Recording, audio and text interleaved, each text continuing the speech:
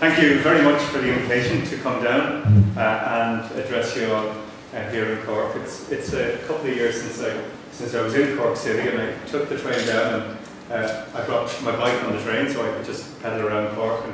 And needless to say, I got completely confused with the one-way streets, and I thought Dublin was bad on one-way streets, but Cork is up there with Dublin in terms of difficulty to find your way around. I have very strong theories on one-way streets. I think they're the work of the devil and should be banned, particularly multi-lane one-way streets. Whatever about single-lane one-way streets, you just deal with very narrow streets. Once you start going into multiple one-way lanes, you basically you take the street and you're increasing the transport function, but it's always at the cost of the economic and the social function of the street. And it's a very simple lesson. And I think we've got to look again at how we organise traffic and transport. And I think there's a real danger in Ireland with the system that we have set up, that we allow the planners to take care of the buildings and we allow the engineers to take care of almost everything else that's outside buildings. And I think we have to do a power grab. I think as planners, as spatial planners, as urban designers, we've got to wrestle back a huge amount of that control of the urban environment, of the street and of roads. And it's only then that we'll really build more civilised streets. But the nice thing about getting lost was I got to see the amazing work by the Beth Gal, and I got to see the Occupy Cork camp, and I got to see the river, and I really got a fantastic kind of 5-minute whistle-stop tour of the city, and I really should be here more often. Anyway, the theme of my talk is loosely planned around ghost estates. I wasn't sure if I was kind of planning in Ireland past, present and prospects, or the lessons from ghost estates. But I think I'll use the ghost estates issue as a way to talk about the wider issue of planning. And I want to look back, I want to look at the state of the world today, and I want to look ahead a little bit. So to begin with, let's look back slightly and think about the history of Ireland. That was pretty much how we liked others to think of how we were for a very long time. And really for, I guess, in many senses, for the first 40 years of the state, there was limited development. There was some great initiatives like the Shannon scheme, like the setting up of various other initiatives, but it was certainly slow growth for most of the 20s, 30s, 40s and 50s. And then there was a slow move to industrialise in the 1960s and 70s. I think the first economic programme was an incredible change in whatever it was, 1958, and marked a sea change from, in a sense, an isolationist policy that had been there beforehand. But we ran into difficulties in the 1980s. We overspent. We didn't bring the public finances under control as quickly as we should have, and we ended up with one of those lost decades in the 1980s. And during the 80s, I was in UCD studying architecture. When I went in 1982, I said to myself, it'll be fine when I come out, the economy will be booming again and it'll be grand. I actually eventually found my way out in 1989, and things were still moving very slowly. And most of my colleagues left the country. They went to the Berlins, the Barcelonas, the Bostons of this world, and they emigrated. And in many ways, they didn't go permanently. They didn't leave the island permanently, but they got some fantastic experience in those kind of cities, and almost all of them came back to Ireland, and almost all of them are living in Ireland now. But they brought with them the kind of the can-do attitude of the United States. They brought with them the kind of social caring economy from Northern Europe. They brought with them the amazing new approaches to urban design and architecture from Barcelona and elsewhere. And I think that really invigorated the Irish construction planning and design sector in the 1990s. I think they brought back these great new ideas and they applied them. They applied them in Ireland. So we had that kind of construction boom in the 90s and into the early 90s. And then something funny happened. Once Anglo-Irish banks started just giving mad money to people, all the other banks followed suit. And once you moved from kind of 2005, 2006, suddenly things went pear-shaped. All of the banks decided that they had to follow Anglo-Irish in this rush to lend money, and the construction sector went crazy, and as a result we had the boom, the bust, and the stagnation of the last 5 years. But some of the roots of that boom and bust were in place from slightly earlier on. 1999, the Rural Renewal Scheme. And you can argue that Charlie McCreevy had the best of intentions. He said very simply, the Celtic Tiger had not moved into Longford, into Leitrim, into Roscommon, elsewhere. And he saw, as a very simple accounting exercise, provide tax incentives and they will come. And I think it was a dangerously short-sighted view of development. It was really an appalling mistake to say, look, just give the tax breaks and we'll make development happen. And you can see, I mean, you can see his argument that the section, the financial incentives would help these areas to boom. But it was done very simply. And, you know, it would have been fine if it was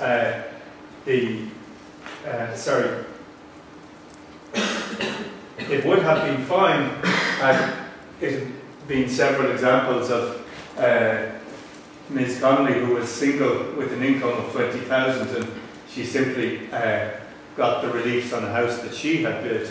But it was when it was applied to massive developments in the wrong places for the wrong reasons that things went horribly wrong. So I think Ms. Connolly, she was doing okay, but it went on to Mr. Murphy selling the house to Mr. Fox. That's where things started to get dangerous. I'm simply just cutting and pasting a few examples from the guide that the Department of Finance produced.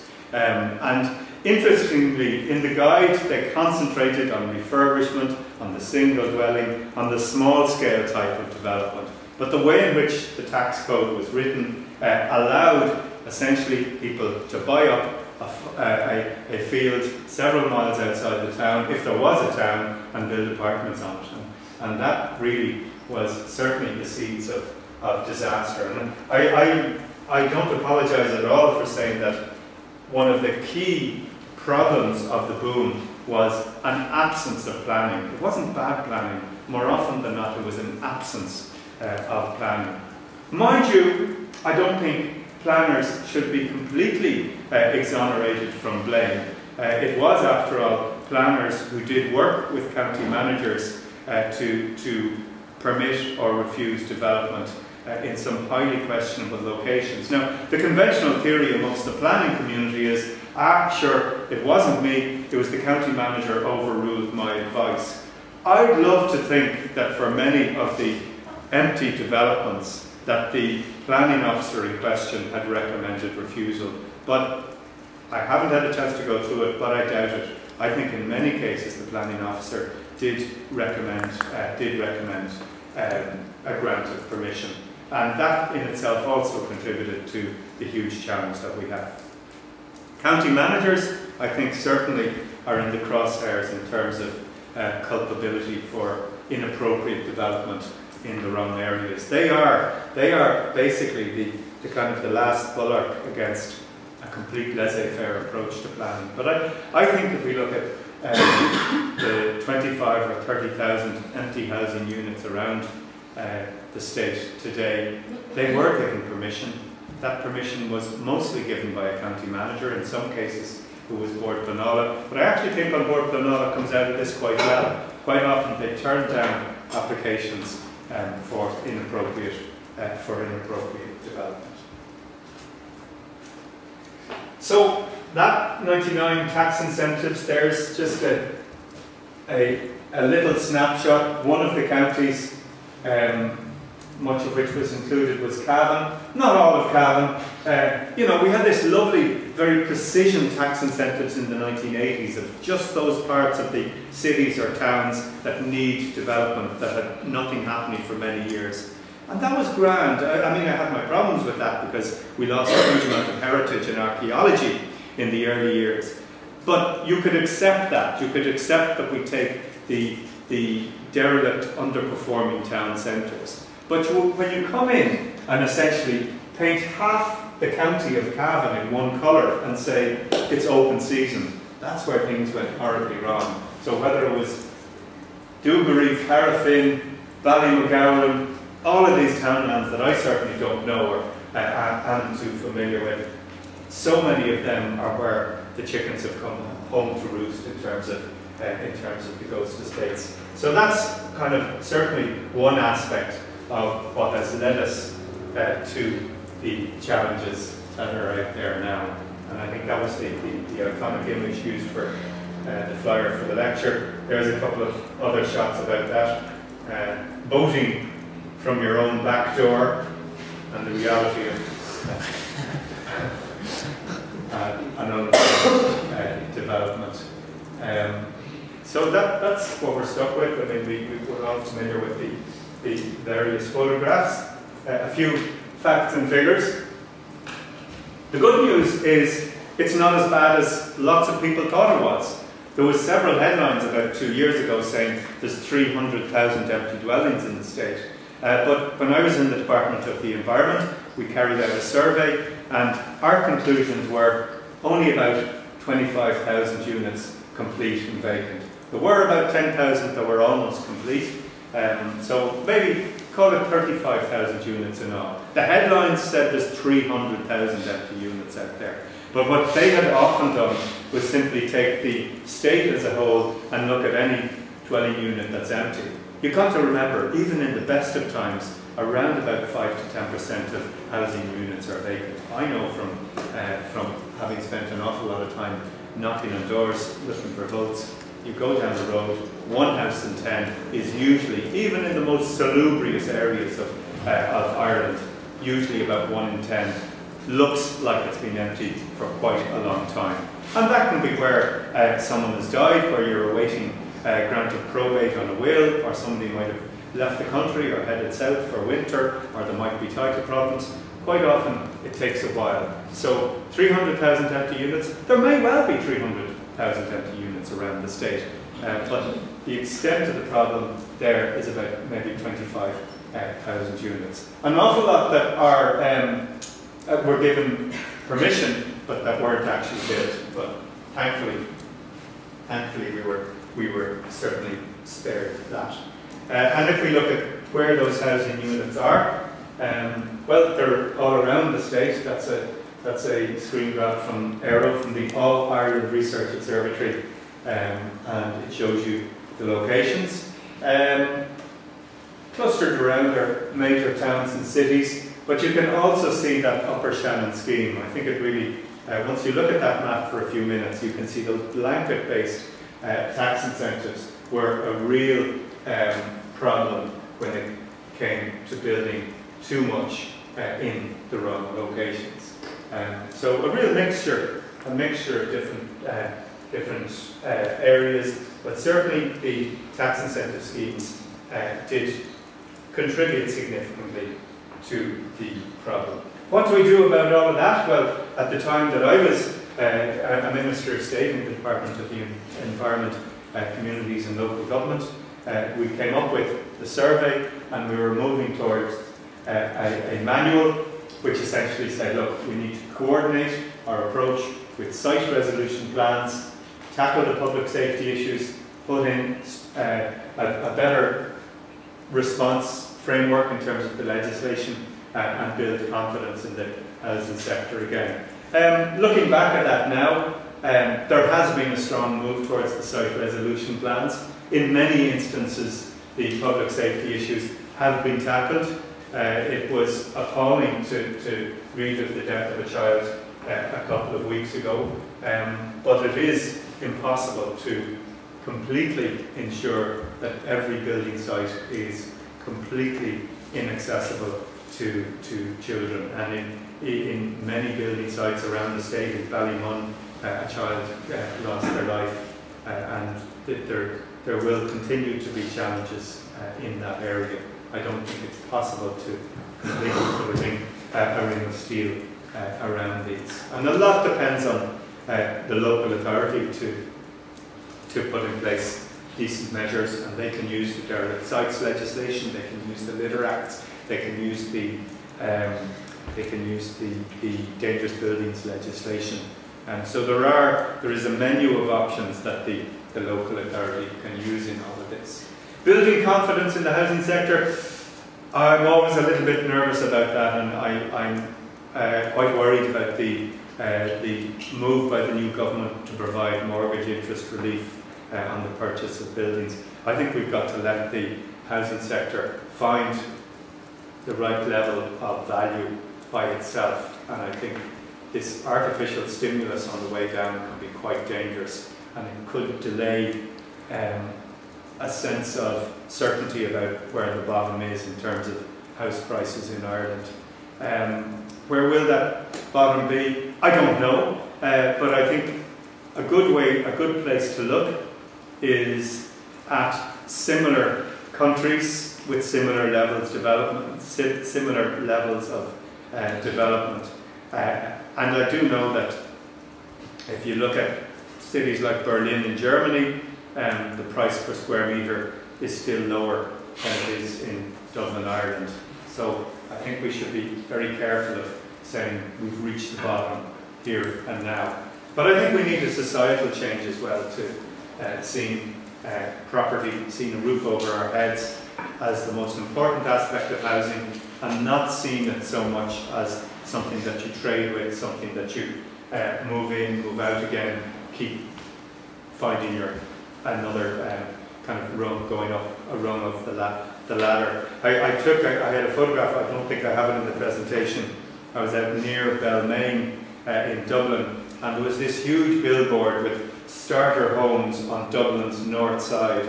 And I just thought it was so kind of pejorative of, you're never going to live here forever. And then this kind of, it's on Dublin's north side. Only in south side are really writes down on Dublin's north side. If you live on the north side of Dublin as I do, you never say, here I am living on Dublin's north side.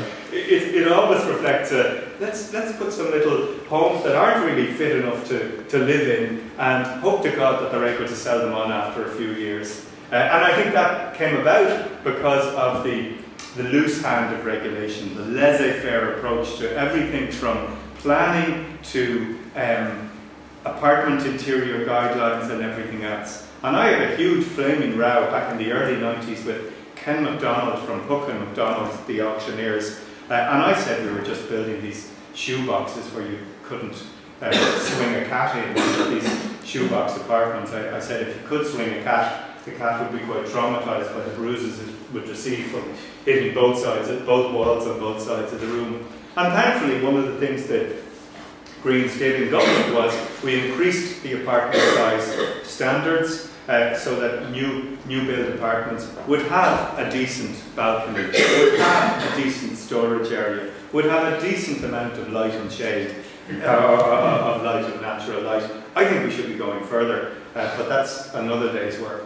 The other thing that we did in government was that we brought in the Planning and Development Amendment Act 2000. And I don't have time to go into the detail of that, but a hugely important issue was the focus on an evidence-based core strategy at the heart of land use plans. And previously, we had a lot of aspirations in that direction, but it wasn't written into the Act itself. And what we've seen since that Act was passed, we've seen county councils downzone land, dezone land, and provide strategies for which area should be built first if they're not downzoning. And I think that concentrates the right kind of development in the right places, and that can only be a good thing. We also brought in a betterment tax. We said that, look, if you upzone land, you're going to pay 80% tax on the increase in value. Nobody really noticed Why? It was part of the NAMA legislation. We wrote it in, buried in the detail of the NAMA legislation. If you rezone land and it increases in value, 80% of that increase in value goes to the government. I think that's as close as you can get to implementing the Kenny report from 1973 in today's environment. I think it's groundbreaking, and I think it does an awful lot to try and ensure that you don't have the flahoolic approach to land use rezoning that characterised the noughties, the 90s, the 80s and the 70s in so many of our towns and cities. I hope it will put some manners on the madness.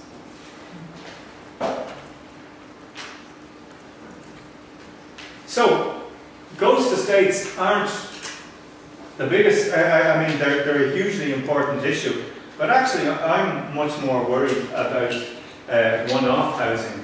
That's a map of the new postal addresses created between 2005 and 2007 in just a 3-year period.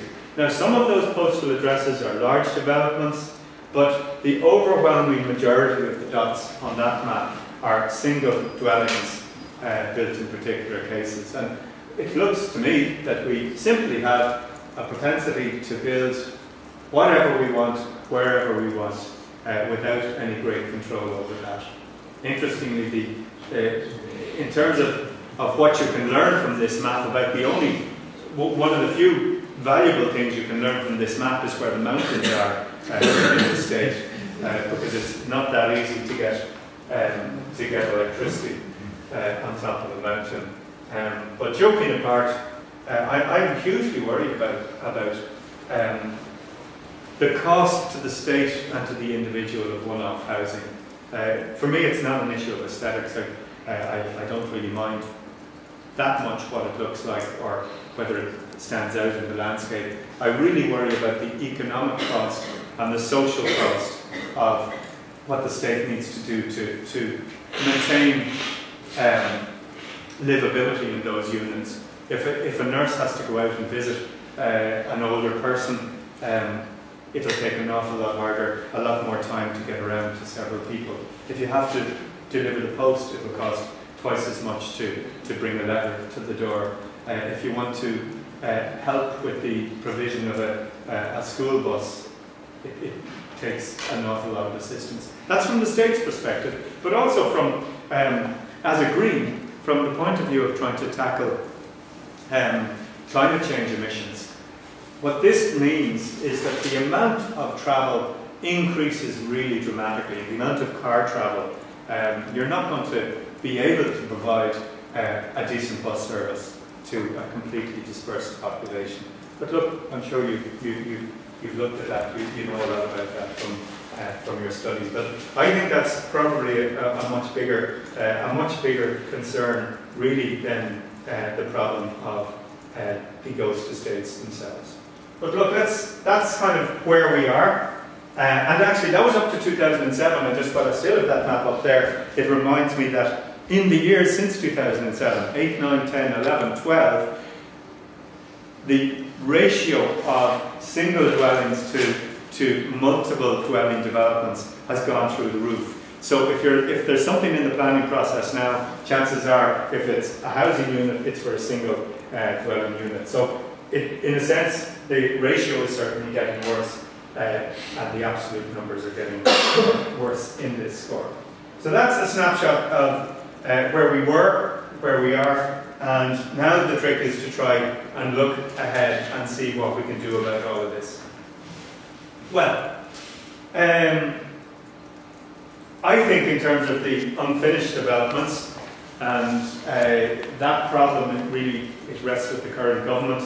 Willie Penrose inherited the portfolio I had, and Jan O'Sullivan stepped in once Willie stepped down. And I think it's one heck of a problem. But I simply would recommend a simple system of triage, of looking at the ones that don't need much intervention, the ones that require a lot of management and innovative financing, and then simply the ones that can, should be and will be demolished. And I think there are a significant number of developments out there that really should be demolished over time, because the social, economic and environmental costs of maintaining them are simply too high.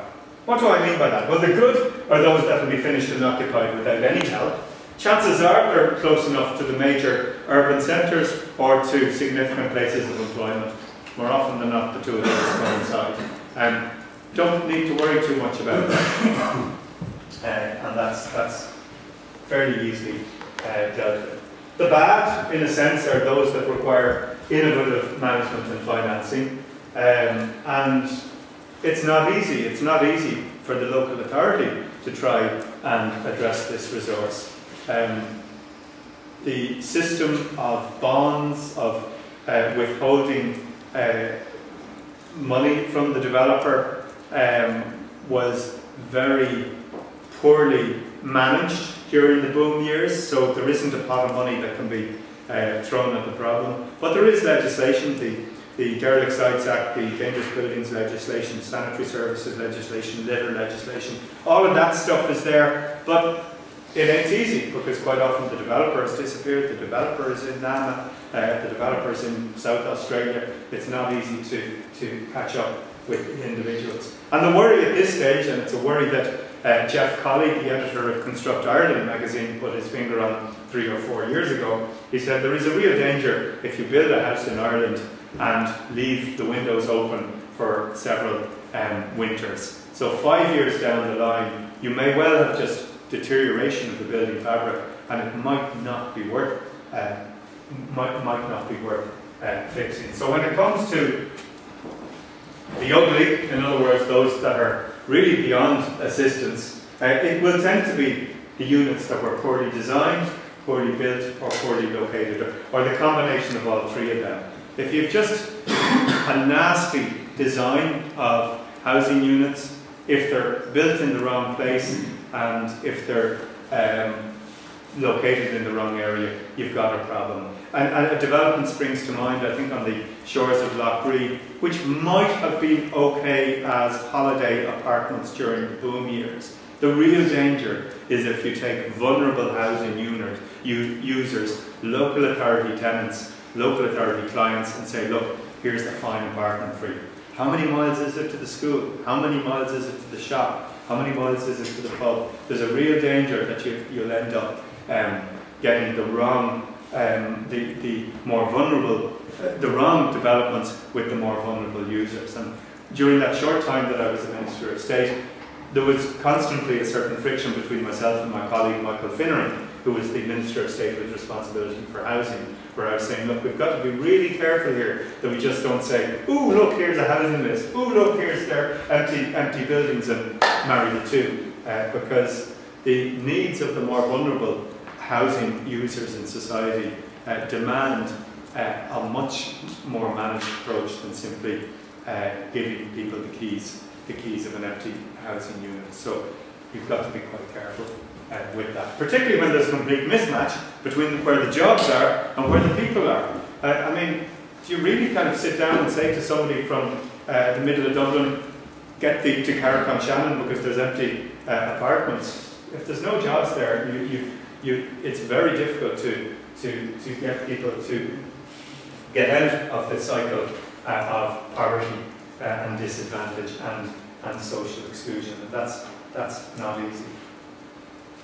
Going back just to that issue of loose regulation, one of the issues that we stated in the report is we need to have better phasing of development, bonds and securities, other policies about sequential and phased development. We had most of that. We had stuff that was very good on paper about carefully managing development, but we didn't apply it.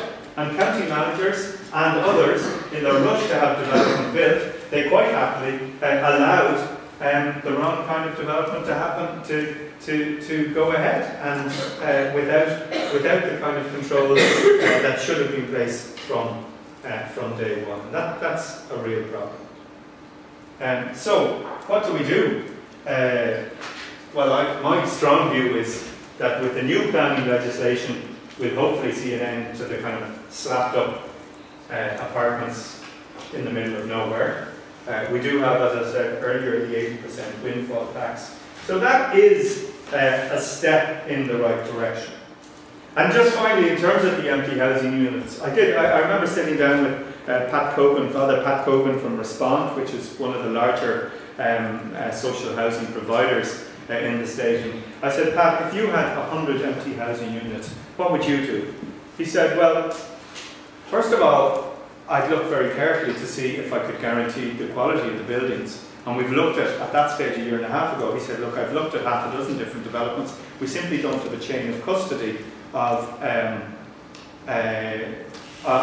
building process. We don't have certificates of compliance for whether the foundations are decent, whether the units themselves are well built, etc., etc. But if we did, and if I was offered 100 housing units in the morning, I'd take 20 of them, I'd sell the other 80 by auction, or just sell them at whatever the market would bear. And with the 20 that I'd take, I'd use 2 of them and make them into community rooms for you know, washrooms, meeting rooms, etc., etc. And I'd put my kind of housing clients, vulnerable housing clients, into the 18. But I'd make sure that there was private sector housing clients right next door. And he was making a very simple point, that there is a real danger that we could go back to the era of ghettoisation if you simply allocate the more vulnerable into large tracts of empty housing units.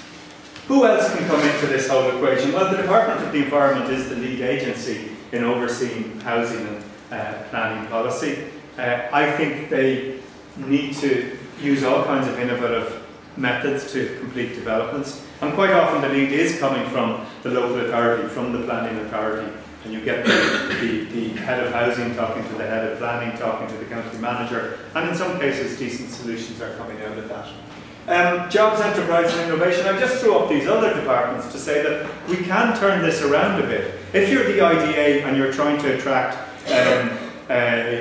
startup.com into Ireland, they're saying, look, the IDA very often is saying, look, we have a really good factory site or an existing factory that we want you to take over. They can also say, look, we've 500 housing units within a 20-kilometre radius. So it can be seen as an asset. It still can, many units, be seen as an asset, certainly in terms of jobs and enterprise. Education and skills, again, we can look on the map, the 20-kilometre radius or 10 kilometres from all our third-level institutions. And there still are, there's massive potential for link-ups between ITs, between universities and empty housing units that are a stone's throw down the road. Transport, tourism and sport. We're getting into the theoretical stuff here, but I certainly think there's groups who might like to be in Ireland for several months of the year. If I was facing a Scandinavian winter of snow and ice for 4 months, I'd happily move to Leitrim if there was a development close enough to the village. So I think a little bit of innovation might help us to find other uses for some of these units. But I'm still saying that a lot of them don't in the future. I'm still saying the bulldozers will need to move into some areas, and that's the way it is. Now, obviously I urge caution, because certainly from a carbon and energy perspective, there's a huge amount of embodied energy in the building. Once you build it, once you put those 4 walls, the concrete, the wood, all of that, you've invested not just equity, financial equity, but also carbon. So let's think quite carefully about it, but if they are beyond redemption, then knock them down. So I have a few other slides in here. Yeah, and this is kind of the wider issue of the challenge facing all of us as planners, managers, those of us who have oversight over the building and infrastructural process at the moment. That's just a screen grab of GDP of Ireland over the last while. That's 18 years, I think, 1992. Doesn't get us as far as 2012. It is, in a sense, the inverted Nike swoosh.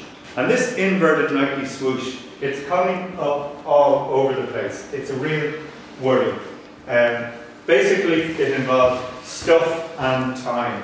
And whether it be GDP or water demand in Cork or energy demand in Dublin, that's the kind of generic graph that's coming up all over the place. And it's really difficult for planners to cope with that. to work out, well look, do we need a 600,000 tonne municipal incinerator in Dublin? Because the waste kept going like that and then suddenly it fell off a cliff. So do we need that kind of capacity? Do we need it in terms of our motorways? Do we need it in terms of our energy generation? It comes up in every... I just can't get over how often I'm encountering that. And the problem for us as planners is we're not quite sure where we go from here. And there could be other permutations of that, of kind of a boom-bust cycle again that goes up and goes down. And the real concern for all of us is, how do we deal with this? How do we deal with it in terms of transmission lines through rural areas where people are objecting? How do we deal with it in terms of, do we have to get water from the Shannon to bring halfway across the country for Dublin? Do we have to have an incinerator that can burn 500,000 tonnes of waste? I think the only way around this is to allow for incremental development. So in bite-sized chunks. So whether it's going to be something that is that big or that big, build it one little bit at a time. It could be a sewage plant, it could be a recycling location, it could be energy production. Make sure that you can do it on an incremental basis. And that helps us in a downturn to kind of say, okay, we can work quite well with what we have. And if you look back with the unfinished developments, if we built 30 houses and finished the road and the street lights and the landscaping, we'd be quite happy. And then if you did the next 20 and so on and so forth. So one of the things I learned certainly from my time in politics, when I spent 11 years as a councillor, 9 years in Dáil. From those 20 years, I've learned about the kind of the virtues of incrementalism. You're not going to change the world overnight. Just do it slowly in bite-sized chunks, and bit by bit you'll achieve some positive change. Just a few more slides that I want to talk about. One is just looking at our carbon emissions, I think in the last year, for which I've decent enough figures. That's probably from SEAI. Interesting. Energy, residential, transport, around about half of it is stuff that we often as planners end up having significant control over, or should be having significant control over. When you take land use, transport, energy, residential use, those are areas where planners can and should be making a difference. And I worry a lot about climate change. I think it is real. I think it is potentially catastrophic for developing and developed countries alike. And I think we've got to, with every single planning decision that we make, say, well look, what would a lower carbon world look like? What would 2050 look like? Can we plan this development as if we were using 1/5 of the energy?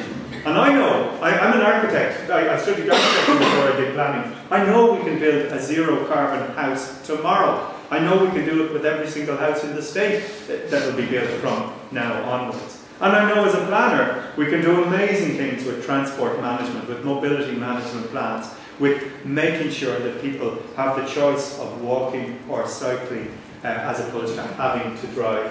I want to give people that menu of options, and I think we owe it to ourselves as planners and to future generations to make sure that we allow those options happen. And I really worry, this is an example, a sketch from Leon Creer, and he did this sketch maybe 20 years ago, and he's from Luxembourg, but the point was, he said, look, the city used to be like this. Housing, civic buildings, places of work, all together. And what we've done over the last 20, well, in 1984 it wasn't so bad, but certainly by 2012, what we've been building is the anti-city of empty downtowns, empty city centres after dark, and huge commuting distances from massive estates, from massive distances to our housing areas. I think we've got to get back to making our city centres work much better. In some cases we are. In Dublin, the inner city population has increased 60% over the last 20 years.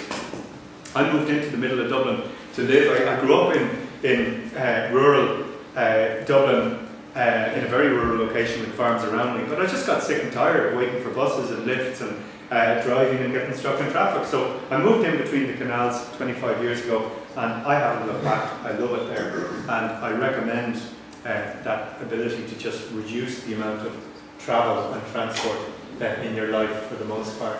So I think we've got to densify the town centres. I think we've got to think long and hard about making our city centres civilised places, whether it be in reducing the amount of one-way streets, or making sure that we get people living over the shop, or providing decently sized apartment units. I think certainly we can do a lot in that regard.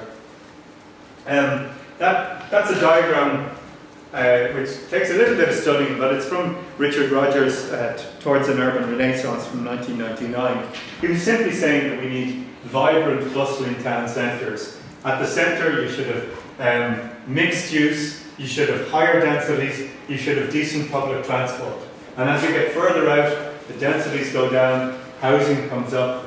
But within all of that you need really good open spaces, you need really good public facilities. It could be a church, it could be a pub, it could be a nursing home. They should be within walking distance of facilities. Look at nursing homes. We're building them on the edge of motorways, 10 miles outside the town. You go there, you die. You'll die quicker if you can't walk to a post office or a shop or hear a child's voice or any of those things. We've got to get back to this lovely density that works really well. And I think it's as simple as getting our town centres to be vibrant, bustling, busy places again. I think we can make that happen, I really do. I mean, that's a shot I took in Copenhagen a couple of years ago.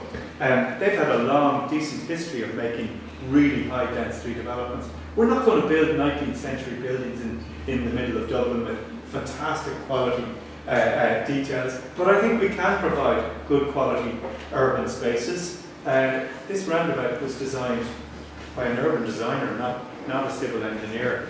It was somebody who understood that you've got to provide for pedestrians, the cyclists, decent footpaths, frontages onto this. The non-frontage road, distributor road, is another one of my pet hates, where we simply say a road is only for travelling, it's not for anything else. I can understand that with the motorway, but with any other road, I think we should have frontage development. We can't build Copenhagen in Ireland in the morning, but we can. When we try really hard, we can provide decent public space. That's Dublin's docklands, the old campshires, the quays of Dublin, where we put in decent cycling, walking facilities.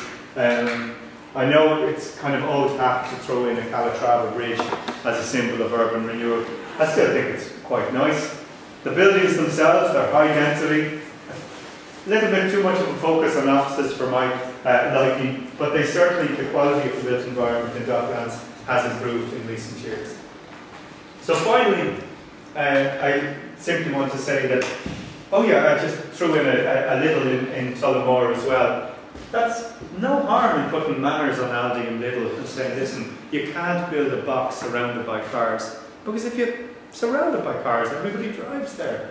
I don't know, I don't think any planner should give permission for a single box that doesn't have something on top of it. I think it's wrong. I think it's sprawl, and it just compounds the challenges of making towns work. Now, I think Lidl moved into that. I don't think it was built as a Lidl in the first instance, but there's no reason why planners shouldn't be making the case to the county manager to densify and not allow the town to drift on for 5 miles out the road. I think we can do it. So, it's a tough time for planners. There's not much work out there. It's really difficult to kind of say, look, how do we get involved? But I think we've got to engage with everybody else. If we're in the local authority, we've got to be hassling the economic department, having coffee with the parks department, making these connections, landscaping, economic development, cultural facilities. There's all kinds of things we can do to make our cities work. If we don't do a kind of a power grab of engaging with those other areas, things won't happen. In Dún Laoghaire, the council the planners and the cultural end of things worked to create pop-up shops. Landlords knew their shops were empty and would be empty for years to come. They worked with the council, the planners, the cultural end of things to say, look, you can go in and do something for 6 months and then move out. But it provides life, it brings vibrancy, it makes the town centre work. In the private sector, we've got to make those links to the community sector, to innovation, to help us through this. I really believe the green economy is a key to all of this, and I think if we try and move towards a low carbon economy quickly, we can only benefit. I'm quite upset that the current Minister for the Environment has put climate change legislation on the long finger. I think a stitch in time saves 9, and by avoiding the issue, it will harm us. And I think there are incredible opportunities in low carbon development and smart growth, whether it be in energy, construction, transport or agriculture. I think there's all sorts of possibilities in that. So that is my tuppence halfpenny work on planning. I think there are times when we think, gosh, what do we do when we come through this? What do we need to do? But one thing is for certain, the way out of the difficulties that we're in requires more planning and not less. Thank you.